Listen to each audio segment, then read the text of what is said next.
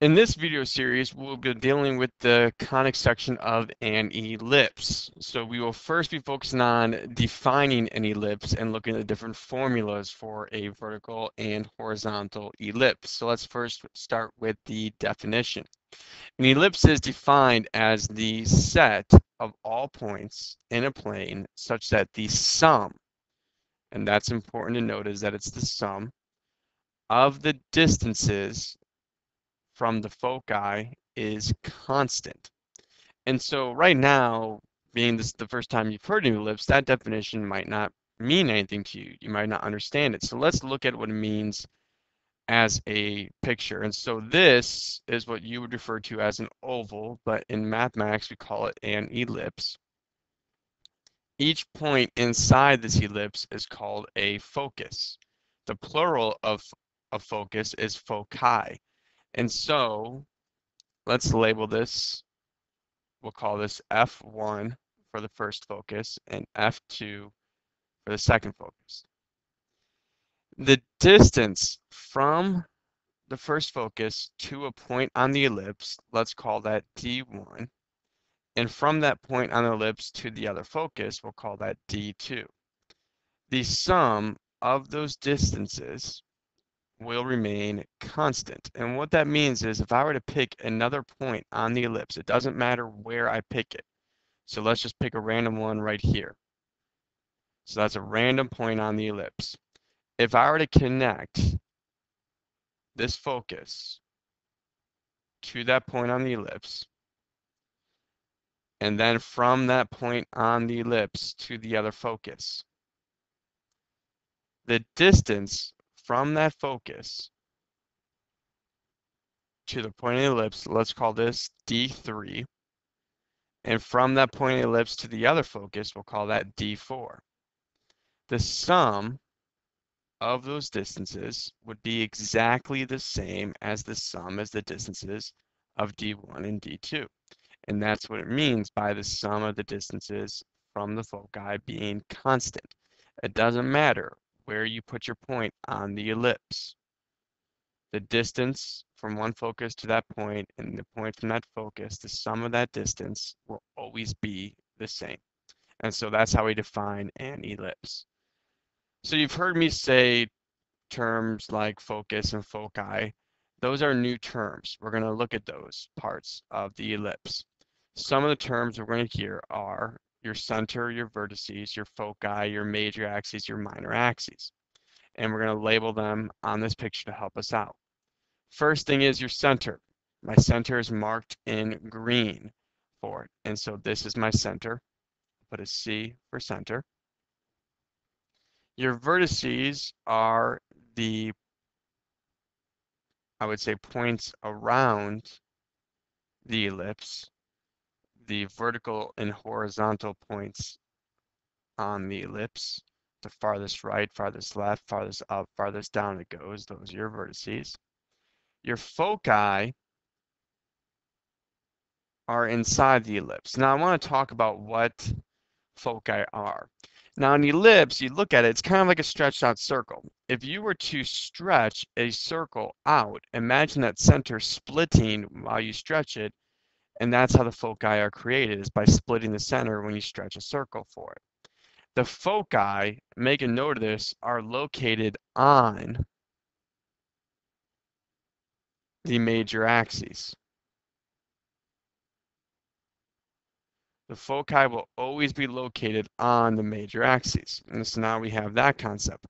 What's the major axis? What's the minor axis? Well, the major axis is the longer axis. It's the one that defines whether it's a vertical or horizontal ellipse. The one that's stretched out the most along is the major axis. So my major axis here is the distance from one of the vertices to the other vertex. So this would be my major axis. The minor axis is the same idea. It is the distance from one vertex to the opposite for it. And so this is minor axis. And so that helps us out with labeling our parts. And that's what we're going to be finding every time we graph an ellipse is our center, our vertices, our foci, the length of the major axis, and the length of the minor axis. So let's look at some of our formulas for this. We have formulas for our horizontal and vertical ellipses. Horizontal ellipse is stretched more along the horizontal axis, and a vertical ellipse is stretched more along the vertical axis for it.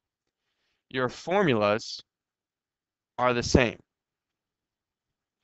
X minus a squared over a squared plus y minus k squared over b squared equals 1 for both of them. The center is still hk. So we've dealt with that so far when it comes to our parabolas and our circles. So that center is still the same, our h, our k. The vertices are found two ways. H plus or minus a comma k and h comma k plus or minus b. Since our formulas are the same, to find the vertices are going to be the same. So here's what I want to go to. So look, take a look, h plus or minus a. That means you're adding a to your horizontal value for it. And so what I want to make a note of is we can see our center in each of these. And my horizontal vertices, I'm saying are h, because remember your center is hk, plus a, and h minus a. And so we note that our vertices are located left and right a units from the center. And if we go down to the second one for our vertices, h comma k plus or minus b, that means our vertical vertices are located b units from the center, up and down. And so if you know A and you know B, you go right A units, go left A units, there's your vertices. Go up B units, go down B units, there's your vertices. So again, we can work with counting. Doesn't matter if it's a vertical ellipse. The horizontal vertices we have are A units from the center. So go left and right A units.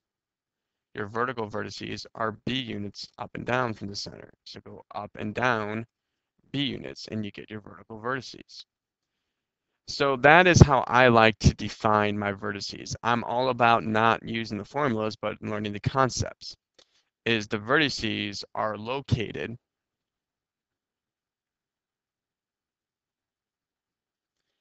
A and B units from the center.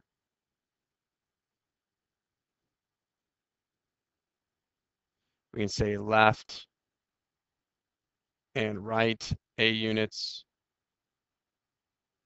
up and down B units. And that's what those formulas mean. So if I find A and B, I can count. I don't have to go use the formulas.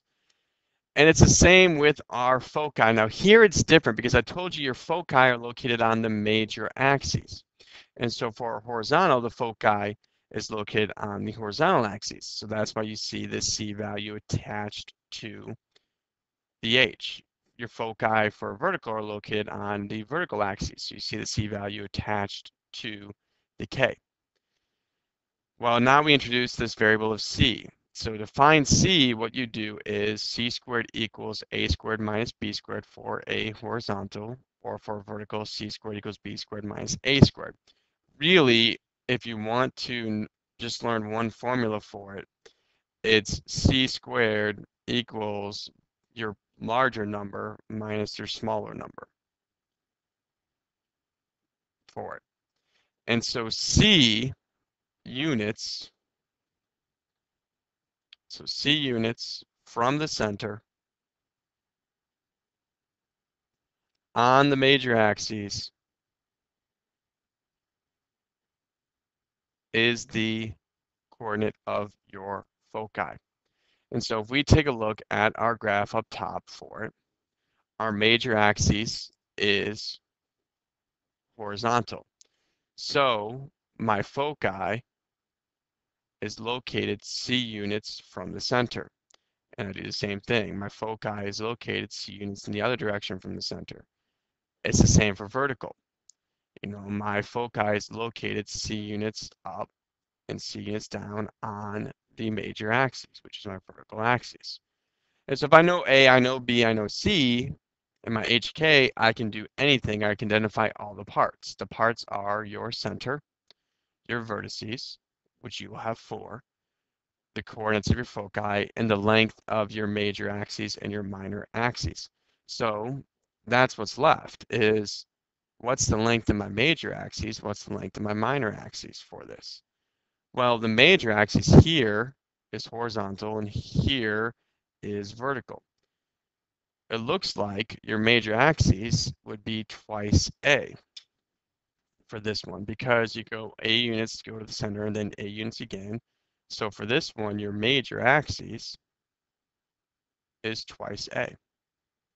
Your major axis here is twice B because you go down B units and then down B units again. Your minor axis for horizontal,